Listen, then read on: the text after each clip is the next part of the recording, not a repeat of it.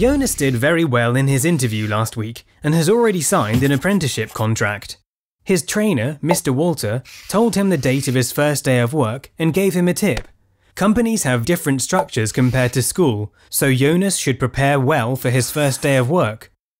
But what does Mr. Walter mean exactly? First of all, Jonas plans his journey to the company and college to make sure he arrives on time. He remembers that he will need money for the journey and for lunch. Then he assembles his training documents and inquires whether he will need certain work clothing. Jonas opens a bank account to receive his wages, as he doesn't have one yet. He also sends off for a social security card and confirmation from his health insurer, as he needs to present both to his new employer. And then the time comes, the first day at work.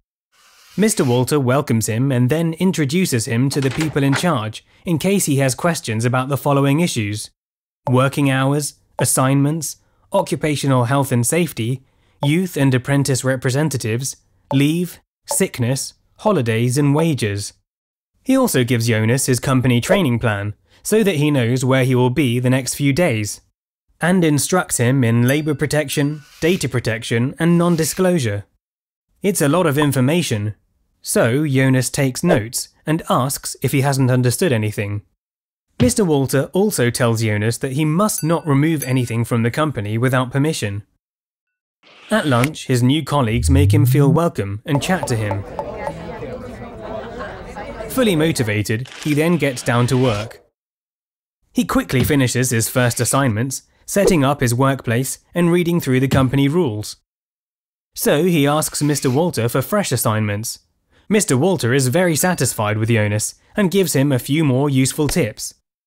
Mr. Walter is his trainer, so Jonas can contact him anytime if there are problems.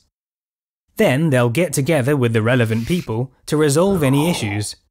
Jonas also needs to write up his report journal daily. During the 1 to 4 month probationary period, the company will decide whether Jonas is right for the job. Jonas works hard to become an excellent skilled worker and looks forward to the next few years when he will successfully complete his apprenticeship.